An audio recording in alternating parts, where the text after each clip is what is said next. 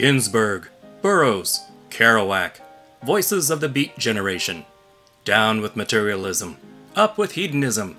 Conformity is something everyone else does. Their writings wove into pop culture and set the stage for a new revolution. Button-down attitudes are giving way to free love, drugs, and liberation. Can you tell I'm talking out my ass? Because I have no idea what I'm talking about. This movie, man. You expect certain things from a movie. Characters, a story, action, a plot, Ryan Reynolds. These elements form a cohesive experience that takes the viewer on a journey, elicit emotions, and stir the imagination. A good movie makes you think, but a great movie makes you feel. Some movies make you feel like you're on drugs. Like this one. This is Naked Lunch. New York, 1953. It was a time where the Orkin man dressed better than most bankers. Peter Weller is William Lee, exterminator. His insecticide of choice? A powder he keeps running out of. He hangs with some writer friends. Exterminators and authors hang in surprisingly similar circles. So how is the extermination business going there, Bill? Somebody's stealing my roach powder. That someone is his wife, Joan, played by Judy Davis. She gets high off the stuff. See what happens when everything is organic? Oh, Raid. Did you bring the rat traps for my nipples? You gotta stop using the stuff, Joan. Can't you eat Tide Pods like everyone else?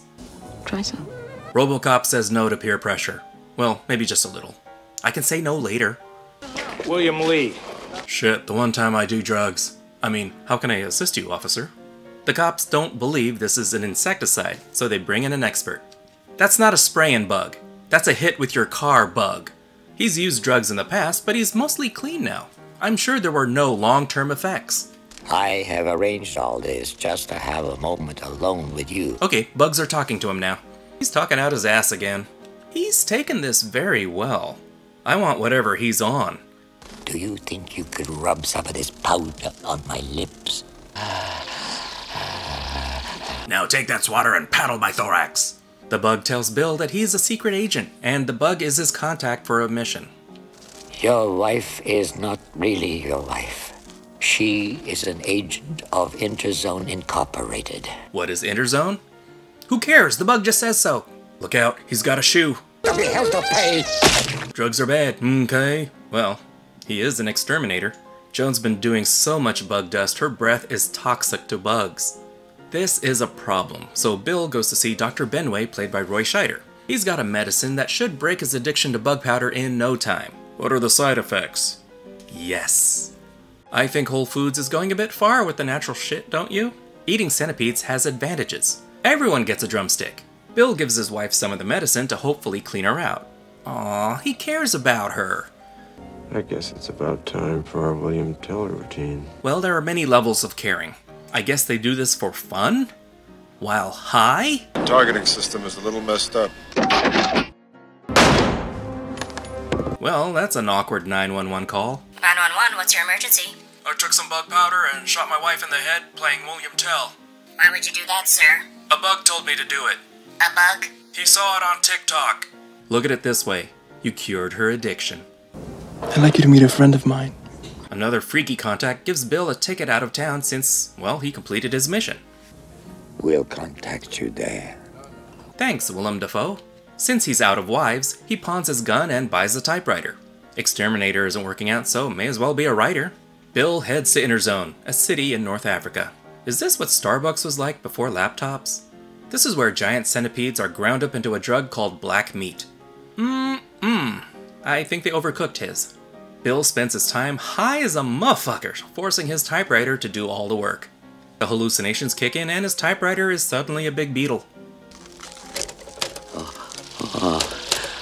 Do you think Stephen King's typewriter moans when he works? Bill spots a woman who looks a lot like Joan. This is Joan Frost, married to Tom Frost, played by Ian Holm. They're here for the local entertainment. And did you come to Interzone for the boys? Both being writers, they compare typewriters. I'll let you try my Martinelli. Is yours a big bug too?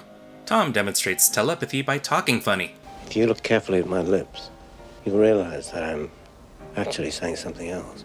You still don't understand what you're dealing with, do you? Perfect organism.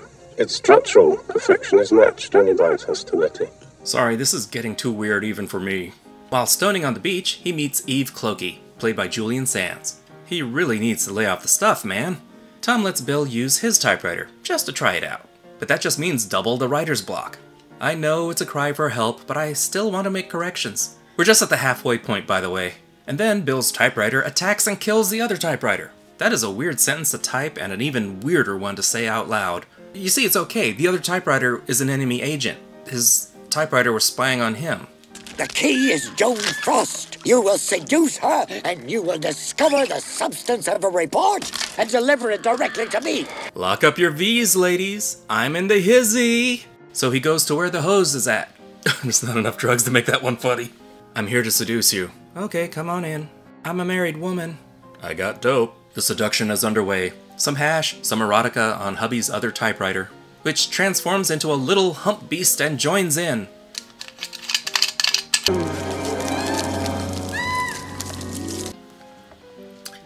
Cat time.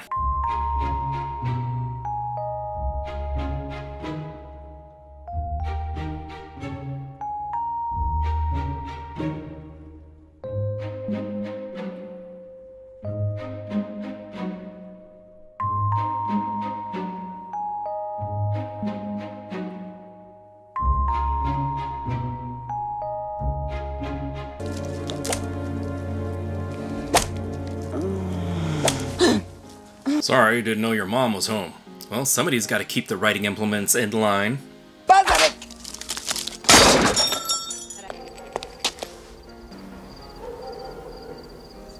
Looks like he was written out. So, was that not a hallucination? Thank God I still have my other typewriter. Yeah, about that.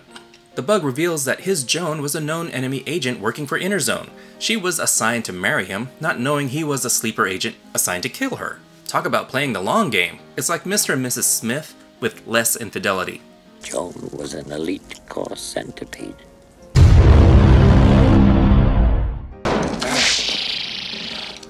Don't fuck with me, Lee.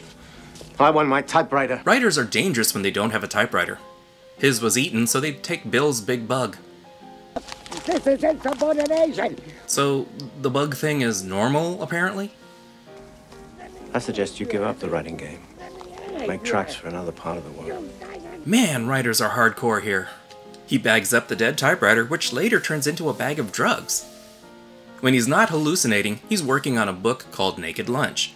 He's been blacked out so badly he doesn't even remember it. Worked for Stephen King. Ride those coattails. Stay until you finish the book, but then come back to us. And, try not to OD, whatever, just finish the book. Nice to see him making good use of his time. I guess he's back in the zone since his bag of drugs is again a bag of broken typewriter, which some friends offer to repair. Now he can get back to work typing on this. How about some naked breakfast? His next assignment, seduce Eve Clokey. For reasons. He's not really feeling it, so he brings some spare ass. You seem to like my little friend. Not yet. Wink. Bill stinks off to get a little. Holy shit, that's a lot. That's a lot, right? Maybe too much. Clokey is now a giant centipede, who's devouring his buddy. An actual human centipede. We've come full circle. Realizing his assignment would have killed him, he trades his typewriter for his old one, and he even gets a gun thrown in the deal. They tortured me. They tortured his typewriter? Did they write Twilight on it? Leave me now, before it's too late. You're really gonna make me feel bad about a dying typewriter? This is a Calvin and Hobbes thing, isn't it? Bill finds Joan working in a drug den. Legalize it, man. The head of the drug operation is Dr. Benway, in disguise. He's the one that recruited Bill in the first place. So, okay, he'll work for him, but all he wants is Joan in return. He's like, fine, take her. Try not to kill this one. No promises. On to the next assignment in another country. But the border guards don't believe he's a writer. This will prove he's a writer. But I guess it's about time for a William Tell routine. Don't worry, I've been practicing. You'd think he'd learn by now, but it's in one ear, out the other. He's a writer, and that was Naked Lunch. Bill Lee is a junkie, strung out on everything and anything, trying to navigate the various realities that present themselves. Granted, he handles it all pretty well, and he never seems to lose too much of his cool. Just how fried is he? Free will is a frequent theme, or the lack of it. Bill is programmed. His actions are decided by outside forces, much like the characters of a book. This also makes him an unreliable narrator. Constantly high, hallucinating, who knows what's real? Does a movie need to make sense? Well, it needs to make sense to someone. Human, creature, insect, evil organization, nothing here feels real, and that's kind of the point. Bill is obviously creating some, if not all, of this in his drug-ruined mind. At least I hope he is. It's twisted, obscene, vulgar, subversive. The world is unrelentingly bleak, drab, buttoned down with an undertow of deviance under every surface. Of course, it's not Cronenberg if it ain't got that slime. The effects are well done, the puppetry is grotesque and revolting.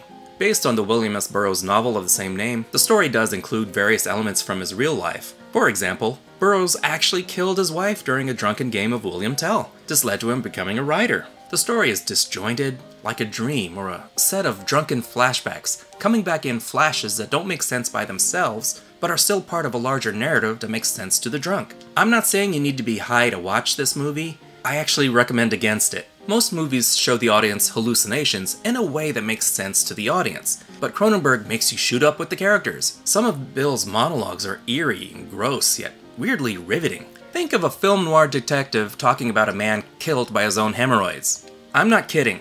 Taboos are accepted as a part of life. Rehab? Get the fuck out of here with that bullshit. I'm trying to get high over here. Drugs and authors are so intertwined that their typewriters reward good work with drugs. There's a line between hallucination and metaphor, but that line itself is fucked. He's an author, he's a gay secret agent, he's a junkie. The story doesn't twist, it spirals. It's also a very bleak world without any remorse or redemption. Naked Lunch is 2.5 Bs. It's an artsy drug trip that just doesn't make enough sense. It just doesn't want to. Thank you so much for watching. Like, subscribe, comment the bell, you know, the usual YouTube stuff. This is theNewBee, and I'll see you later, kids. Toodles. Now take that swatter and paddle. Now take that swatter and paddle my thorax. Now take that swatter and paddle my thorax. Now take that swatter and paddle my thorax. Now take that swatter and paddle my thorax. Now take that swatter and paddle my thorax. That's the one.